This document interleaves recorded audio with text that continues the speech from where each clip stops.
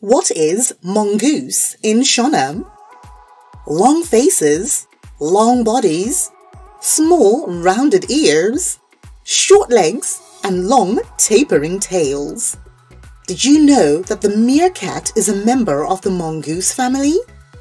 There are over 30 different species of mongoose, and those of the genus Herpestes are known to attack venomous snakes for food.